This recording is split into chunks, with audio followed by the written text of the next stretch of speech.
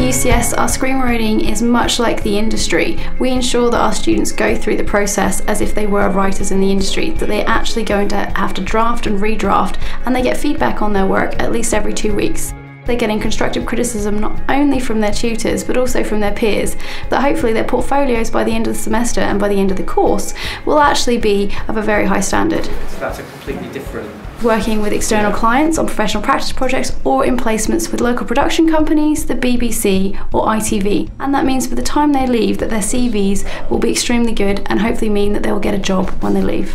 Yes, I would absolutely use UCS students again. They're so professional, very hardworking and willing to roll the sleeves up. Both the tutors and the students were really supportive from our first approach.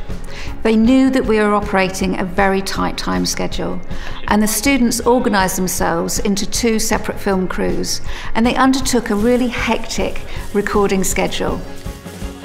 You think I enjoy working with such amateurs? Coming into my flat, telling me about a hiding.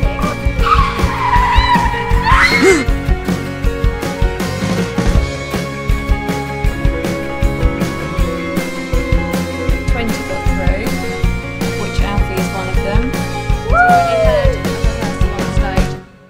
On the fiction shoots, students are assigned specific roles. So this means that you would be working maybe as a director or camera person or a sound recordist.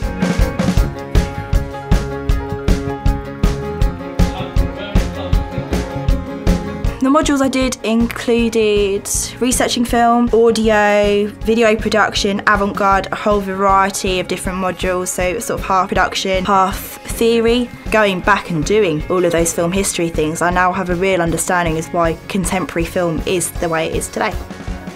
Working in editorial, I've learned that Avid is the industry standard. They don't use Final Cut Pro, they don't use Premiere. So the fact that I learned it here at UCS was extremely beneficial to me, and I don't think I'd be in the job I'm in today without learning that at uni. The thing I liked most about the course was the availability of the equipment and the trust they had with their students. This meant that in my free time I could experiment making my own films between deadlines and assignments. It is this creative freedom that they give you that other courses might otherwise restrict.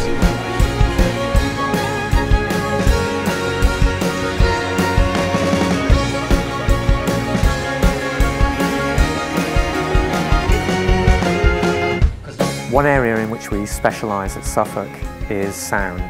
The production sound module gives you the skills of sound mixer, boom operator, how to work with sound.